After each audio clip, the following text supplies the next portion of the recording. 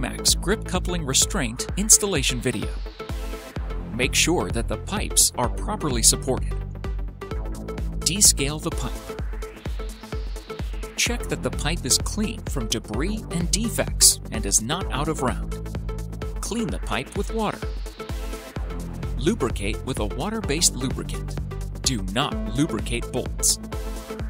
Measure the pipe's outer diameter and make sure the coupling size fits properly. Check the working range on the product label. Mark each pipe end to the minimum required stab depth as indicated on the product label.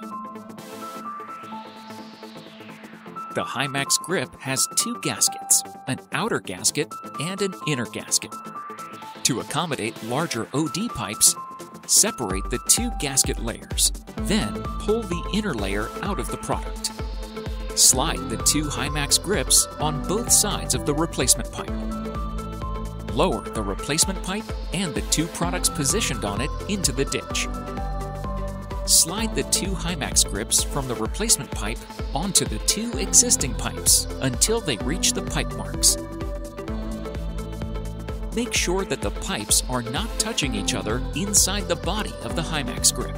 Tighten the end rings using a torque wrench to the torque shown on the product's label. Use of a torque wrench is required to assure proper sealing. Recharge the line and check for leaks. If any leakage is evident, reduce the pressure in the line and increase the torque by up to 30% for DN40 to 100 and by up to 50% above DN100. Verify again that there are no leaks along the seal. If you want to return the gasket to its place or to reuse the product, you must take out the grip chain first, then put back the inner gasket. Note that the gasket has two gaps, a smaller gap on one side and a larger gap on the other side. Make an 8 shape and insert the gasket into its dedicated space.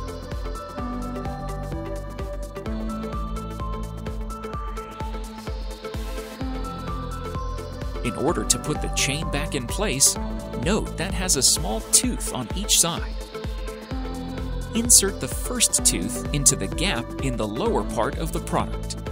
Then push hard on the other side in order for the whole chain to fit in.